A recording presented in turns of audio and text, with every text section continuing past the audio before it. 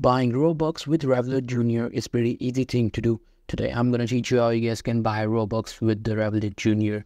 So for that you need to own a Revolut Junior card. So the process is pretty simple. You just need to go to your Revolut app, and in the app you will easily be able to get a Revolut Junior card, which should look something like that. So after having this card, you need to go to the Roblox, and in the Roblox you simply have to click on this Robux section. After clicking on Robux section, you will see this page.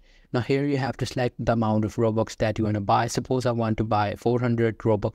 So I'm going to click on that, and it should open up this payment options. Now in the payment options, you have to select your debit card, and in the debit card, you will be able to, put all your card details from your card. Your Robux card should contain your name, your card number, your CVV. So as you guys can see, you need to put all these information, put your email and all this thing up, your region, your country, and after that you have to click on this pay. And after clicking on pay, these Robux will be added to your Roblox account. So that's pretty much it. That's how you guys can do it. Hope you guys find this video helpful.